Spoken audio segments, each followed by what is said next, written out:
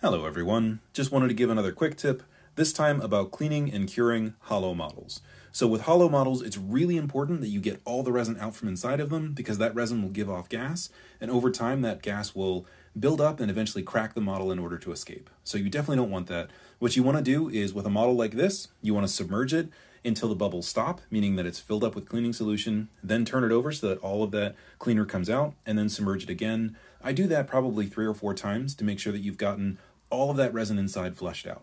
Then you're going to let it dry for a couple of hours, and then you're going to use something like this UV pin light to go inside and actually cure from the inside out. So you still cure it on the outside, but you want to do the inside as well.